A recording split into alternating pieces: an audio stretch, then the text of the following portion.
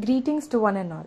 I am Rajeshri Valli Vemuri, working as an application engineer at Advaitech Studios LLP, Mumbai, India. Firstly, I would like to thank the International Research Awards on Computer Vision and Science Father for giving me this opportunity. The title of my research is Development of Customized Orthotic Insoles for Leg Length Discrepancy using 3D Printing. Leg length discrepancy is a condition in which one leg of the person is shorter than the other leg. This difference might vary from a few millimeters to many inches. This condition often leads to other major problems like change in posture, difference in walking pattern, neck pain, hip pain, etc. To eliminate or at least minimize these problems, the use of a correction device, also known as an orthotic insole, is necessary. In this project, we have used the software Autodesk Fusion 360 to develop a 3D model of the orthotic insole. The analysis was later done in ANSYS software, and the model was improved accordingly using finite element methods. Topology optimization, which is an effective technique to improve the design's targeted performance characteristics, was done in Autodesk Fusion 360 again.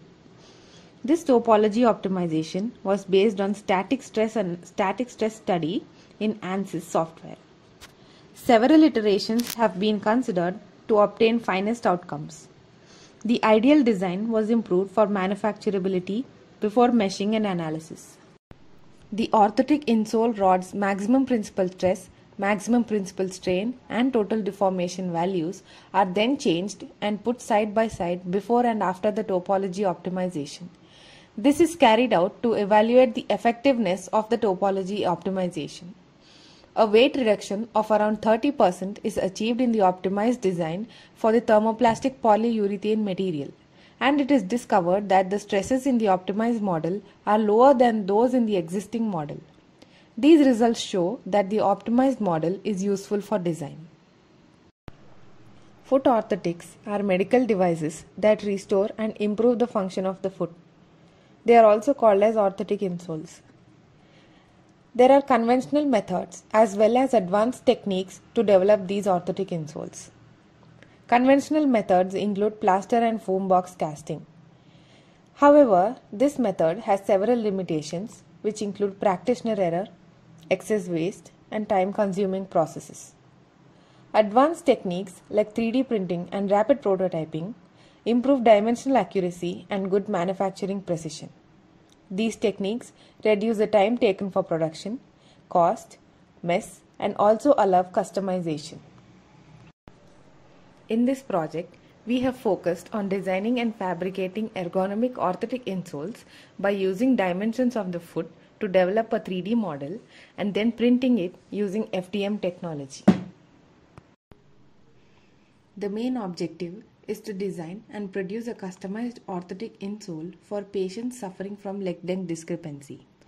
As it is very important for the insole to be comfortable and efficient, the second objective is to select an ergonomically best suitable model by performing topology analysis. Review of literature.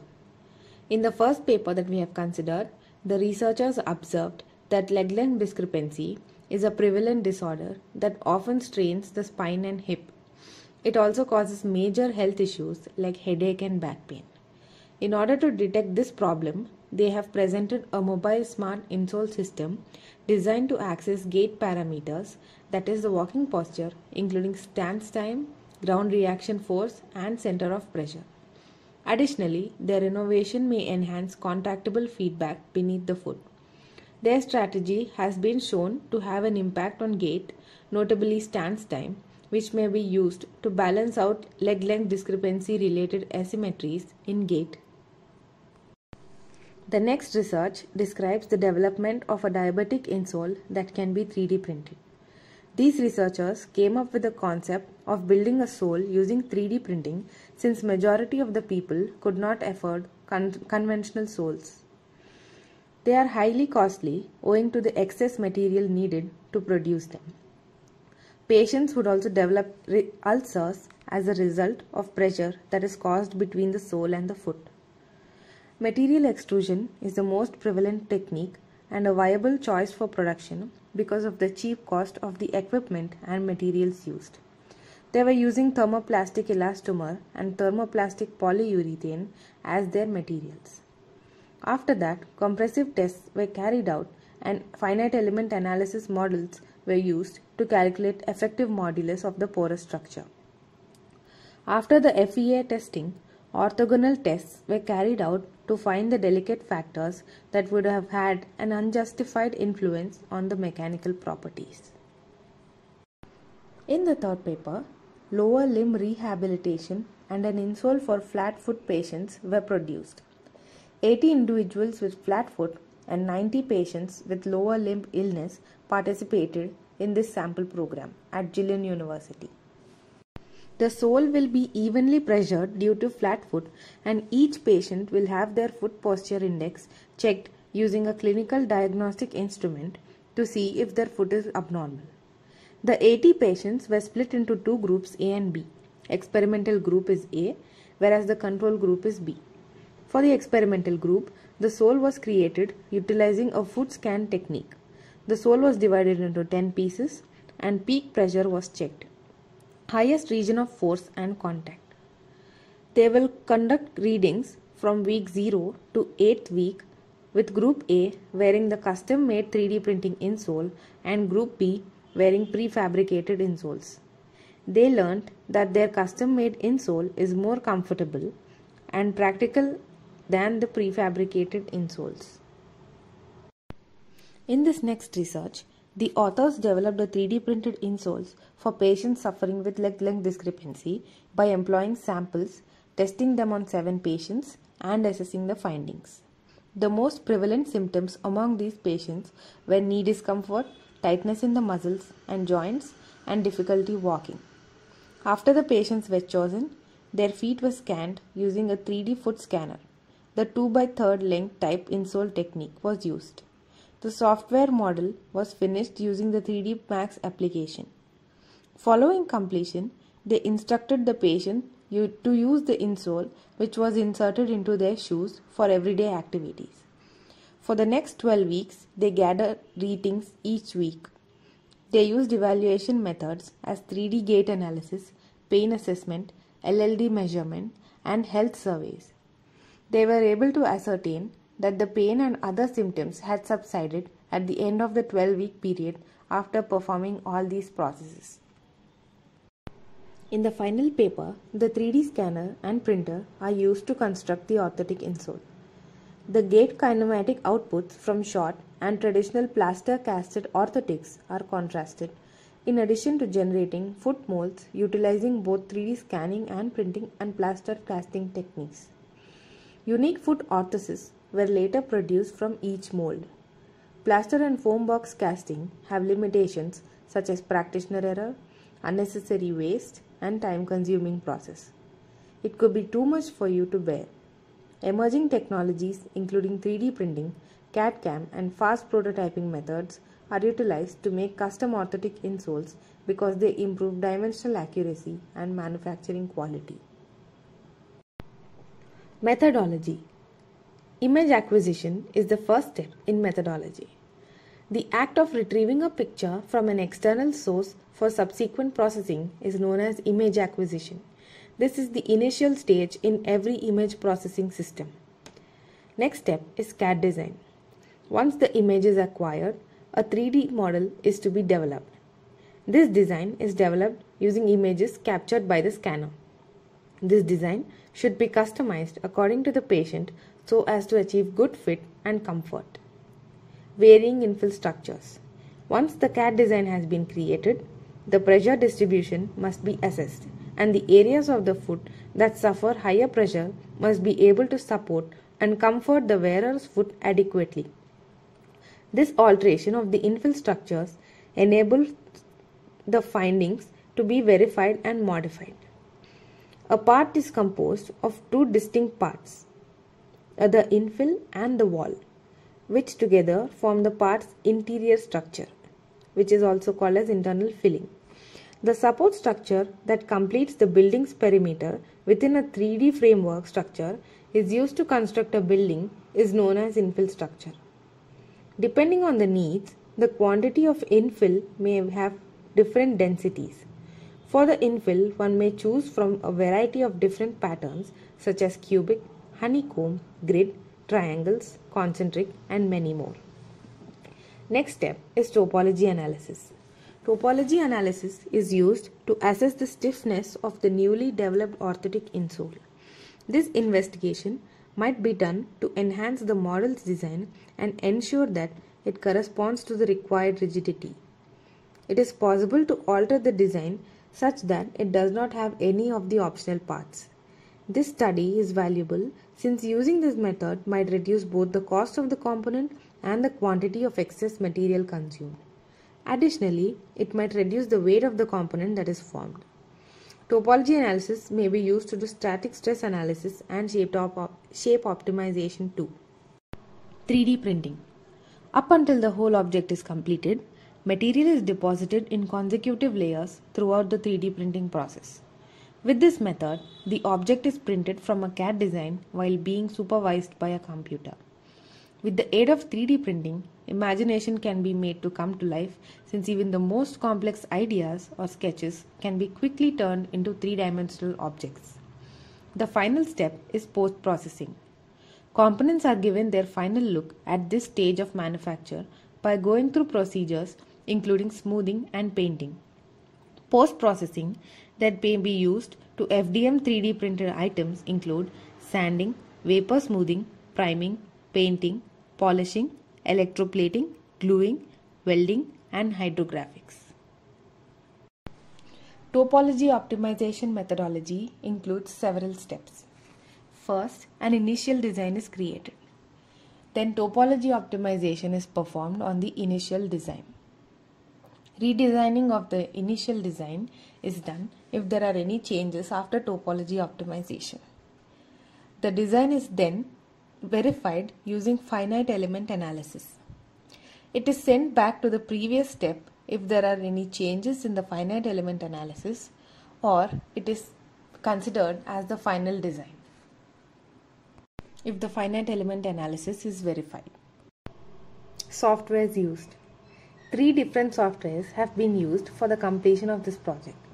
First, Autodesk Fusion 360.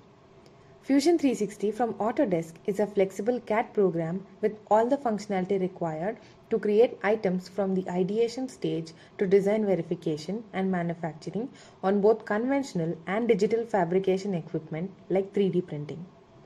Next, ANSYS or analysis of system has been used. ANSYS is employed to assess how a product might function in certain conditions. Using ANSYS mechanical finite element analysis software, the strength, toughness, elasticity, temperature distribution, electromagnetism, fluid flow, and other properties of computer simulated models of structures, electronics, or machine components are analyzed. Ultimaker Cura. Cura, a 3D slicing program created by Ultimaker, is renowned for being both simple to use and very efficient. Despite the fact that the application may slice 3D files or any brand or model of the printer, the print profiles have been tailored for Ultimaker 3D printers. A component of the application enables users to import 2D images and turn them into 3D extruded models that can be saved in the file types STL, 3MF, and OBJ. You may open several models in the program and arrange them in whatever way you want on the print bed. As a result, you will be able to print many models at once, making it much easier for you to handle the printing process. Designing the model. In this slide, you can observe the process of designing the insole. In figure 3, the initial design, that is, the dimensions of the foot, are considered. In figure 4, the smoothing of the edges can be observed. Next, the supports are added towards the heel. Finally, the optimized design is shown. In this slide, the finite element analysis performed in ANSYS software is shown. On the left side, you can observe the finite element analysis performed for the initial design. On the right side, you can observe the finite element analysis performed for the final optimized design verification. In the next slide, we can observe shape optimization process being done. Shape optimization should be done by giving a constraint at one point. Shape optimization is done for both the left foot insole and the right foot insole as shown in figure 7 and 8. In this slide, the complete workflow of the project has been shown. First, the initial design is created. Then, finite element analysis is performed on the initial design. According to the static stress results, the shape optimization is done. After shape optimization, changes are made to the shape according to the results obtained. Again, finite element analysis is done for validation of the final optimized design. After performing shape optimization and finite element analysis, we arrive at the results. Results are calculated for the maximum principal stress, total deformation, and volume proportion.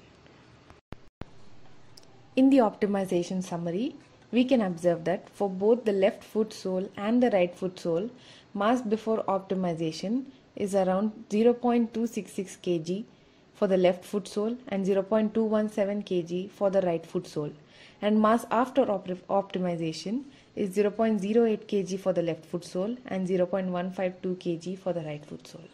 Therefore, there is a 30% weight reduction in both left foot sole and right foot sole. In the context of this inquiry, a novel orthotic insole design for the management of leg length discrepancy was proposed. Based on the results of this study, it can be said that topology optimization, which considers a range of design objectives and constraints, is a useful design approach for reducing the total weight of structural items. The amount of material utilized significantly decreases with the weight reduction of up to 30%. The flexible material thermoplastic polyurethane was used to manufacture and print the orthotic insole. Foot measurements were utilized in the design process and the material was printed using FDM. The design was printed after shape optimization, study of total deformation and volume proportion.